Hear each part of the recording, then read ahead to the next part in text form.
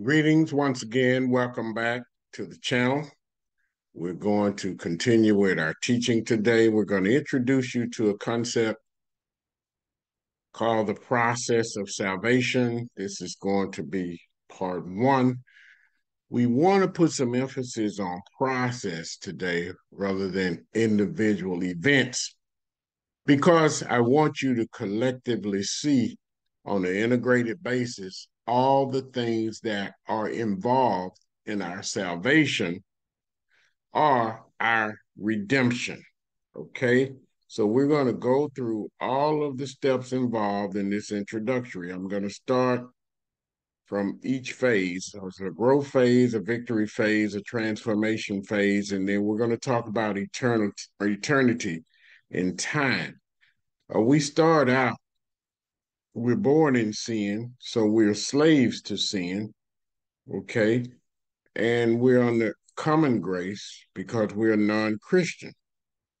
And then we're going to transition to the lake of fire if there's no decision for faith in Christ in time. This event happens under time, okay? Because time is a subset of eternity. I want you to understand that. Time is a subset of eternity. So this base condition that we're talking about here, we are slaves to sin. We're non-Christians destined to the lake of fire. But we're going to talk about how Christ delivered us out of this condition if we place our faith in him. All right? So step one, coming out of this condition, we have to be born again. The scripture that supports this, Jesus answered and said unto him, Verily, verily, I say unto thee, except a man be born again, he cannot see the kingdom of God. So look at this step one. We have to have the conversion. We have to be born again. So here we're babes in Christ. We just got born again. We call that a strategic victory in the victory phases, okay? This is conversion. We're born again because we placed our faith in the death, burial, and resurrection of Christ. We have imputed righteousness. We credited with imputed righteousness. You know, we've talked about this concept in our teaching. This event has to happen in the process of time being a subset of eternity, right? So we move to step two, all right? Sanctification. Sanctification, John 17:17. Sanctify them through truth, all right?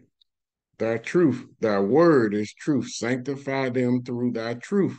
Thy word is truth. This is step two. As we grow in sanctification, we build capacity righteousness, okay?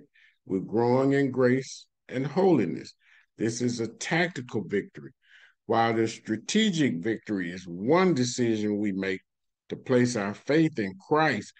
A tactical victory is many decisions daily that we have to make as we go through this process of spiritual warfare. This sanctification process sets us apart for the work of God. This event also happens in time also. So we are sanctified through thy truth. The word is the truth. So as we grow in the word, we develop in this sanctification process, we develop capacity righteousness. This is a tactical victory also. Step three is death. Death being the separation of the spirit and soul from the body. We have to take off corruption to put on incorruption.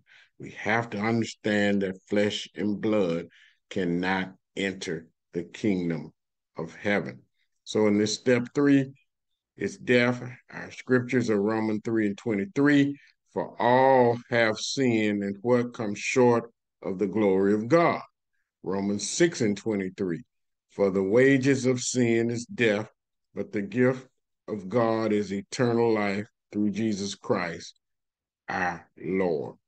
So in this step, separation of the spirit and body, separation of the spirit and soul from the body, because we have to shed our corruptible bodies to put on our incorruptible body. So we go through what's called this interim state once we leave time and go into eternity.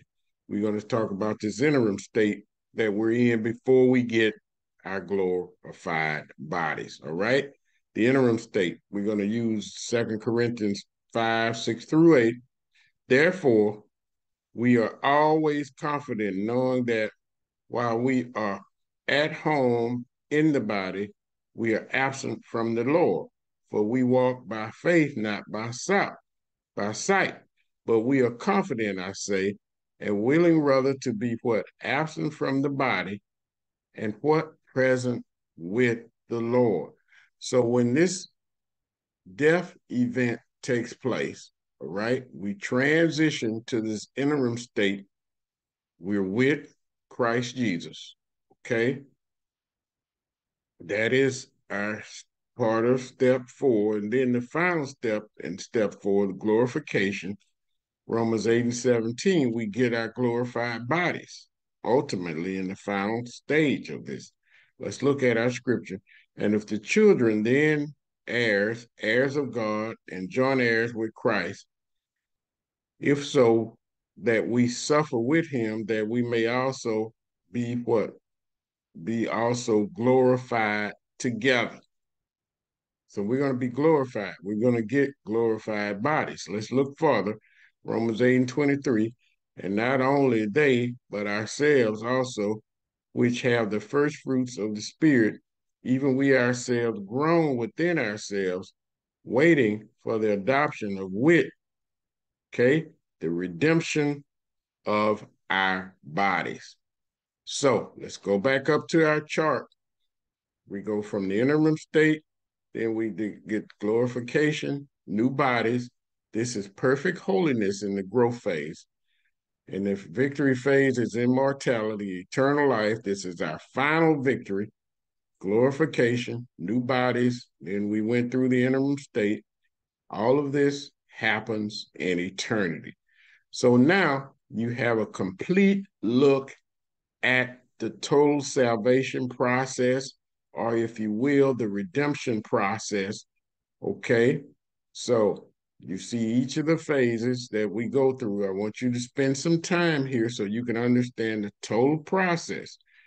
All right. Being born again is important. We get imputed righteousness, but we need to understand the rest of the steps that we're going to be going through in time and in eternity so we can see the complete picture.